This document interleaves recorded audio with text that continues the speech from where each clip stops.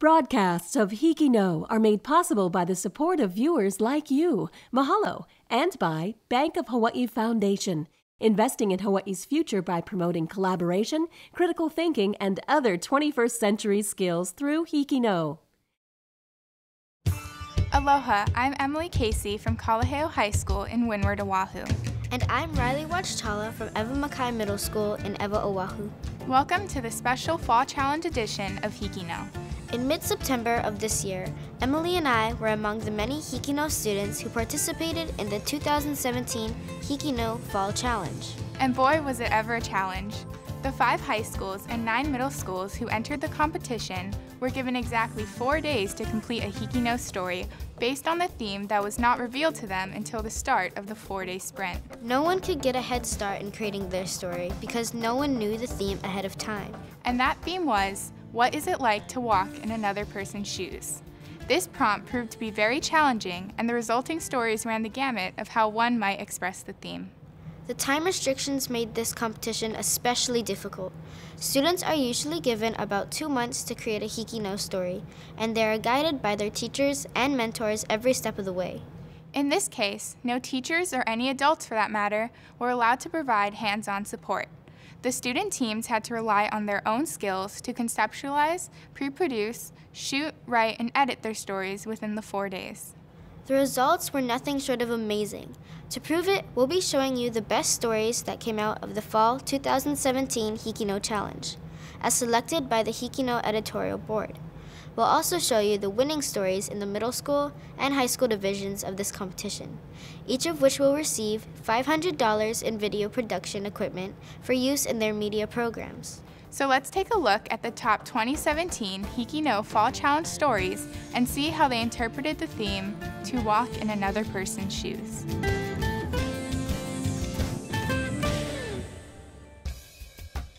Our first story gives us a sense of what it's like to walk in the shoes of a young person who is transitioning to a new gender. From Maui High School in Kahului, here is Kylie.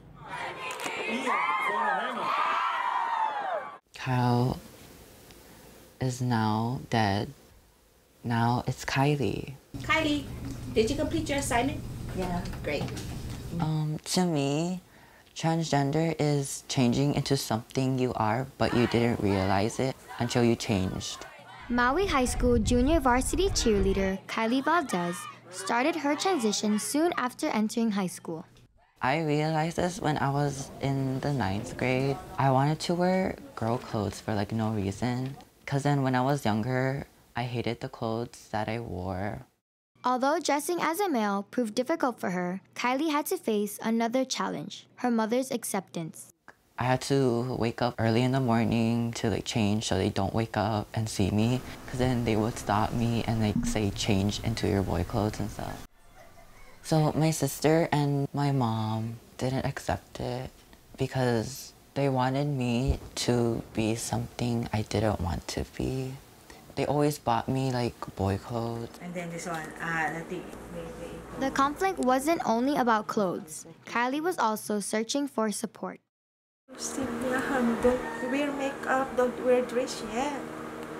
While overcoming her emotional void, Kylie explains, I felt so irritated and mad because I wanted them to love me for who I am, but then I didn't tell them or confront them because I knew they wouldn't care.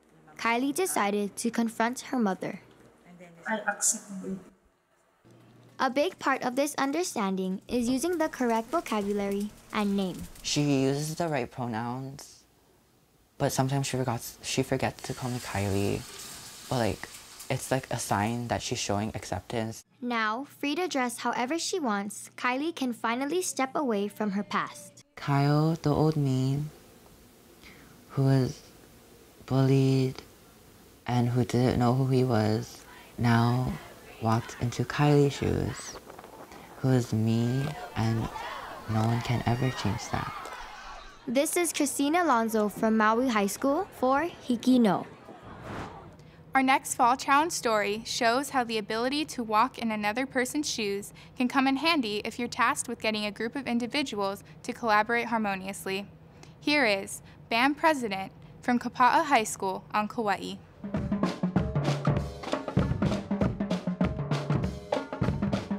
I mean, there will be days, not like an hour, days of like hard work and just people yelling at you, and that's just how you grow, is through hard work.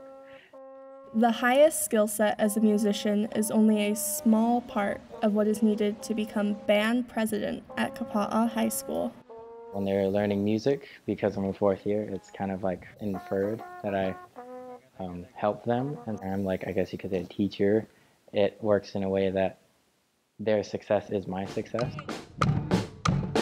He stands as the exemplar or the example of what it is to be the ideal band student. He's very calm and he's very patient, and he explains things. He can explain things in multiple ways. Leading by example, Levi's support, dedication, and compassion unites and guides the band. I've learned is the best is to just be you, and having a positive attitude with them, you know, showing them, being like a role model without actually saying it or trying to. If I'm having trouble playing a part, he walks me through it step by step. He doesn't really talk a whole lot because it's much easier to follow someone that does the right thing than someone that says what the right thing should be. Levi's optimism motivates his peers to become stronger in both character and performance. Like, I really like the phrase that like a smile can brighten anyone's day. He kind of just encouraged us, saying, you guys can do it. He believes in us. He's really inspirational to me. Being liked and being in charge requires his mindful balance of accuracy and friendship. In this band program, no one wants to be president. It's not easy, and it's a very unpopular position to be with your peers. I'm responsible for them, so whatever they do, I have to make sure that they are doing what's right. If I tell them a lot, they get irritated, and there's like a love-hate relationship. With graduation in sight, Levi aspires to leave a lasting impression. To know that someone else recognized what you've done, come into band, or when they do what you have done, when they've walked in your footsteps, it would inspire them to pay it forward, do a good deed. A continuous note of kindness resonates loud and proud throughout the band. This is Jessica Stark from Kalaheo High School for HIKI NŌ. It's difficult to understand what sufferers of chronic pain go through, but empathy from others can be critical to the successful treatment of those in pain. Students from Waianae High School on Oahu show us why it's important for us to walk in the shoes of people with fibromyalgia. This story hit particularly close to home for its reporter because the patient it features is also her mother. I think they would cry if they had to live a day in my shoes. Every morning, Angel Marquez has just a little bit more to deal with than her alarm clock. I wake up in the morning in pain throughout my body. So it's like the worst in the morning time. And I have to take my medication so I can get my body to warm up, my muscles to warm up. It takes control sometimes of the day. At the beginning, 1 to 10, it was a 9 to me. I felt like somebody used like a potato peeler and peeled my back. It was burning, stinging, it was on fire. But that was my worst. Or I couldn't even take care of my kids and my handicapped husband. You know what, I just want to go back to bed. Although the pain felt very real for Angel and her family, it didn't seem real enough for her doctors. Like, doctors dismiss me because they're like, well, you have fibromyalgia. So it's like, okay, just get over it or deal with it. Fibromyalgia is a rare disease affecting 3 to 6% of the world. It causes widespread pain, making simple daily activities very difficult. With no known cause or cure, fibromyalgia victims suffer silently on a day-to-day basis. You know what? I have to deal with this disease, and on top of that, I have to deal with people not believing me that it's real. Doctors are not the only people Angel has received a lack of empathy from. Well, it's an invisible disease, so they don't see that. Like, if somebody has a handicap and they're in a wheelchair, obviously, you know that person has a handicap. but mine is invisible. They can't see it. So they're like, well, you look fine. You know, what's wrong with you, you know? Despite the lack of visibility, you would see the problem clearly through her eyes. Some people might see her as just a weak person because she can't physically do everything she needs to, but she's the strongest person I know. I try to be an optimistic person with this. Generally, I try to be a happy person around, right? I mean, I do. Because I'm grateful for every day that I wake up. Even though I have to live with this, I'm still happy for what I have, and it could be worse. But it can only get better through awareness. Yeah, I mean, I would like people to just be aware of this disease and that how it affects the person and their loved ones. It demands a lot from them physically, and it takes a toll on them. So I wish people would educate themselves with fibromyalgia. You know, be grateful for your health. Do the things you want to do now while you're healthy, while you can still do those things. This is Melina Marquez from Waianae High School for HIKI NŌ. Lucky you live Hawaii is a phrase familiar to all of us who reside in the islands.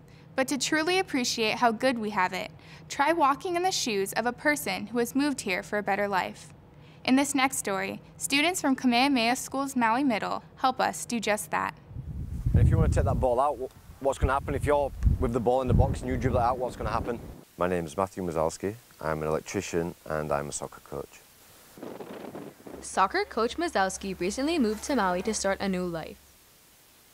So I moved to Maui to be with the woman I love, who I'm now married to. My day generally consists of waking up around 5:30 a.m. I head to work around 6:30.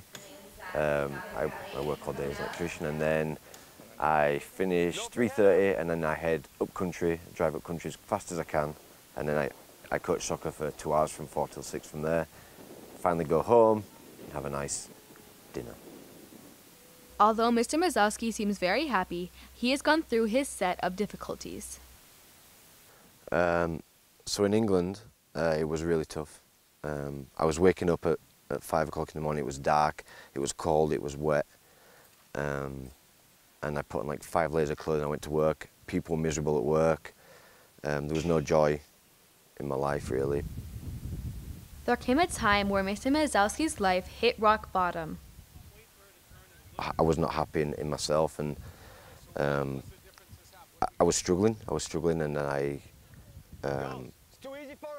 had to think, and I sat for a very, very long time on my own about what would make me happy, and teaching and soccer would make me happy. Through these struggles, Mr. Mazalski turned to the one thing he knew best. Look at the spacing behind. Whew. Well, soccer, like I say, it's been part of my life since I was 2 years old. It's basically taught me everything that I know, from being an individual and learning to be confident in myself and respect myself, and you know, really, and also engage with others and work as part of a team, and it's realising it's not all about me, it's about everybody. And I went to university, and teaching soccer actually completely changed my life. And then eventually it brought me to America and Hawaii and Maui, and then I met my wife through it. So ever since I changed my life in that way, it's brought me nothing but good fortune. Work away, good! Mr. Mazalski has advice for anyone who wants to get a kick out of life. So what I will say is, it's important to be passionate about what you do every day. You know, you need to wake up every day and have something that you need, you know, that you want in life, that you want to achieve. And finding your passion in life is massive. Looking through someone else's eyes can reveal something you never would have imagined. And looking at Hawaii through Mr. Mazalski's eyes can teach us a lot about this place we call home. This is Mackenzie Ventura from Kamehameha School's Maui Middle School for HIKI NŌ. Teen suicide is a tragic, ever-growing problem here in Hawaii. It is difficult to know what it's like to walk in the shoes of young people who are contemplating taking their own lives. But as students from Chiefus Kamakahele Middle School on Kauai imply in this next story, empathy and understanding might be the most effective weapons against suicide. 12.8% of all of Hawaii's high school students, based on a test that they took, a survey they took, have reported that they've either thought about suicide or they've attempted suicide. That has put us first in the nation for having our teens most at risk for ending their life by suicide. You know, a lot of people have this, I'm tough, or guys especially, you know. Those are the ones that you really gotta watch out for, because when they reach that point, they won't know what to do.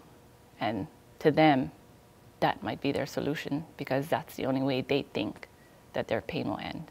She was a closed-off person, didn't say much, and I feel like if she opened up her feelings and told us how she really felt before she did this, I think things would change. We're not in their shoes. We don't know what they're going through too, because they could seem happy on the outside, but that is just for show sometimes, just to, you know, make your other family members feel happy. But deep down, they're probably suffering a lot. Even though the suicide death toll is rising, there are ways to stop it, like keeping a watchful eye on our community for signs.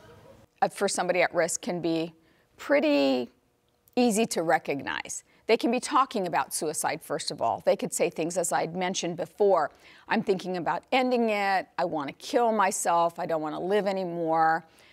It could be a little bit more subtle, like nobody would miss me if I wasn't here. However, some people can hide these signs very well. He was just a happy person.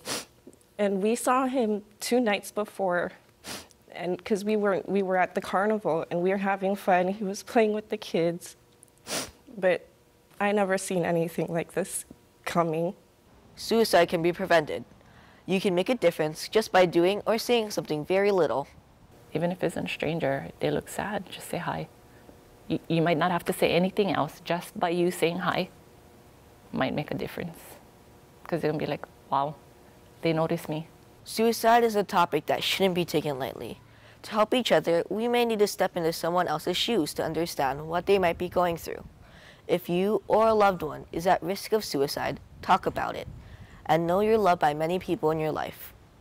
And if all else fails, call the National Suicide Hotline at 1-800-273-8255. This is Shane Chibuya from Chief Kalaheo Middle School for HIKI NŌ. Our next story is perhaps the show's most literal interpretation of walking in another person's shoes. But in telling this story, students at Maui Waina Intermediate School discovered an entrepreneur who truly has empathy for her customers. My name is Terry Edmonds, and I am primarily known as the Shoe Lady. Terry Edmonds is a cobbler, which is fitting as she owns a shoe store in downtown Wailuku, Maui called If the Shoe Fits. My inspiration for making shoes came from one primary event, and that was my shoe store. I was known for women with big feet. A girl came in, she was age 16, size 16 foot. If you've never seen, it's big. And she was looking for a prom shoe, and we couldn't find anything. They didn't make anything, of course. And so when I said, I just can't help you, I'm sorry, and she dropped her backpack, sat down on the couch, and started to cry. This emotional experience inspired her to take the leap and become a cobbler. The fun thing is now I can make them for any foot, any shape, from scratch.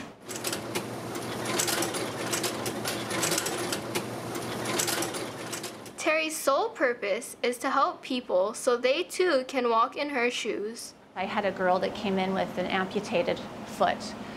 I get a lot of customers who are referred by doctors, or let's say a diabetic, and they've got such tender feet they can't have anything touching their feet. Or let's say somebody with elephantitis, their leg looks like an elephant leg and it goes straight down. And to try to make a shoe that stays on that, let alone make it cute or let that person feel good about themselves in it. So that's pretty moving and purposeful, and that's what I love. And I realized those are the people that are out there that are overlooked. You know, you don't understand what they're going through, and so that gives me meaning and purpose. Thank you. Yeah. It's really easy to be able to kind of walk in another person's shoes after you hear their story, or you share a hug or a tear or something with them. You just do that. It's a real blessing. This is Hannah Okamoto from Maui Waina Intermediate School for HIKI NŌ. Now, It is my pleasure to present the winning story in the high school division of the 2017 Fall Challenge. This story was singled out by the HIKI NŌ editorial board as the high school story that most successfully portrayed the theme, walking in another person's shoes. I'm also proud to announce that my co-host was part of the Kalaheo High School team that produced the story. Congratulations, Emily. Thank you, Riley. This is indeed an honor for me, my Fall Challenge teammates at Kalaheo, and our teacher, Miss Kathy Shigimura. Here is Hurricane Harvey Relief from Kalaheo High School and Windward O. And then we're going to put it all together and send it over to Houston. Okay. Yeah. From September 15th to the 17th of 2017, the YMCA of Honolulu hosted the Kokua Houston's Keiki Donation Drive to help the victims of Hurricane Harvey, in partnership with Paisha Hawaii and Hawaii Stevedores Incorporated. Harvey made landfall in Houston in August of 2017, receiving more than 16 inches of rain in one day, causing flooding and severe damage to the area. According to Britannica, this was the strongest storm to hit the United States in over a decade. In response to this natural disaster, the YMCA of Honolulu called upon the people of Hawaii for donations for Houston's Keiki. Games are really great, board games, toys, and these are action figures. What's really good for these kids is also building blocks like Lego. That's really great for their hand-eye coordination, and also STEM crafts. We're also looking for book supplies for both students and as well as teachers. Paisha Hawaii and the Hawaii Stevedores donated a 40-foot container that can be shipped across the ocean and driven to the heart of the community in Houston. The YMCA's goal was to collect donations and supply the Keiki in the city with all the things they need to grow, learn, and thrive. You know, we had these children who actually came yesterday, and it was so heartfelt because they took it from their point of view, and they said, you know what, we want to donate books, Dr. Seuss books, because those are our favorite, and that's what we want to give to the kids. Many donors use this mentality to decide what to give the Keiki in Houston.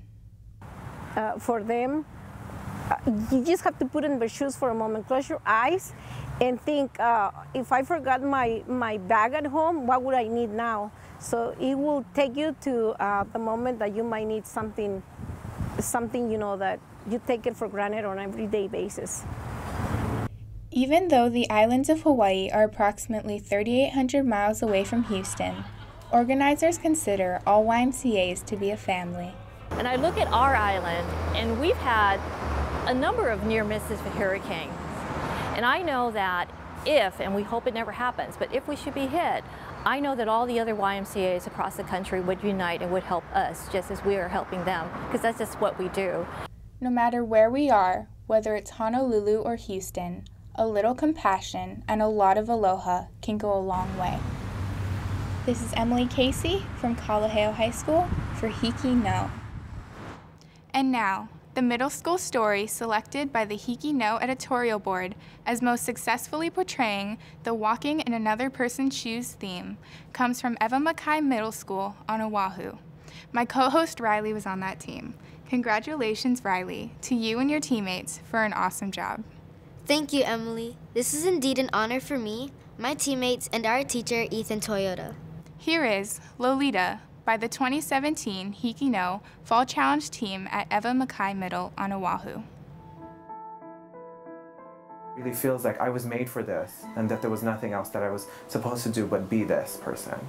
Mark Joseph Agpundanong is an up-and-coming drag queen from Waianae. His stage name is Lolita and drag is his passion. Mark hopes that by being brave and putting himself out there, he is inspiring others who haven't been able to do so themselves, either out of fear or lack of support from family and friends. So Lolita is actually my grandmother's name. I was literally in the field, and I was thinking, oh my God, when I start drag, what do I want my name to be? And so when I was in that field, I was like, oh my God, I feel just like my grandmother. For once, I felt like I was connected to my grandmother who I can't speak to. So I was like, and what's her name? I was like, her name is Lolita. I'm Lolita too. Although he only started a year ago, Mark knows he has found his calling. As a drag queen, he gets to feel beautiful and glamorous when he may not feel that way in everyday life. In addition, drag allows Mark to socialize with many different types of people and entertain them, which brings Mark joy because he knows he is making people happy. There has just always been a part of me that loved looking pretty and feeling pretty and kind of giving that essence of a woman. When I was younger, I didn't know what my life would be like. Because I was queer and because I didn't know what I wanted to do, I really didn't think that I would even make it to, I'm gonna turn 23 years old. I didn't think I would make it to 23 years old because the future looked bleak. I was like, if I don't know who I am, like, then what's the point of living? And that sounds really dramatic to say, but when I found drag, it brought me closer to my religion, it brought me closer to my family, it made me more open, it made me love myself more, you know, gave me a second shot at life.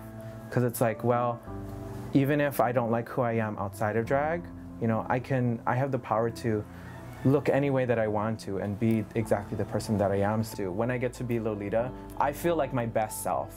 I feel like I'm living my best life, you know? When Mark walks in Lolita's shoes, he feels like the best version of himself. By being Lolita, he feels like he is free to express himself and be true to his heart. All Mark wants to do in life is to be his true self and for others to experience the same happiness he does when in drag. Just take your time. Life really does get better. I'm still really young and I'm still lost sometimes, but it's okay to be who you are. If you're scared and you don't know who you are, that's fine. Take your time. Life does get better. And there's more out there for us than just, you know, bad things. There are good things, beautiful things, and you can be a beautiful person. Life is not fun when you don't get to be who you really want to be. This is Ayana Sabuko from Ewa Makai Middle School for HIKI NŌ. Thank you for joining us on this special 2017 Fall Challenge edition of HIKI NŌ. We hope you've enjoyed watching these diverse expressions of the theme walking in another person's shoes as much as we've enjoyed sharing them with you. It's amazing to think that each of these stories was created inside the pressure cooker of a 4-day production schedule. Proof positive that Hawaii students HIKI NŌ can do.